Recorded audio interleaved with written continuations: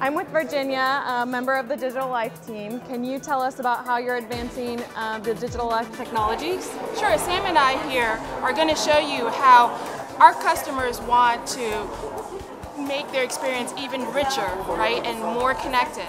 And so we're working with third parties. In this case, we're working with a third party that's doing location. So perhaps you want your device to be able to execute rules on your house, like turning things on and off as a person comes in and out. So currently Jane is home, the lights are on, the door is unlocked, right? And so let's say she wants to leave the house now. We detect that a person's left the home and the lights will go off and the doors will lock as well as the alarm will set. So whatever you want to happen when you come into the house or leave the house, is that correct? Yes, well that's what this demonstration, but really we're going to expand this to do almost anything, right, that is connectable in the Internet of Things world.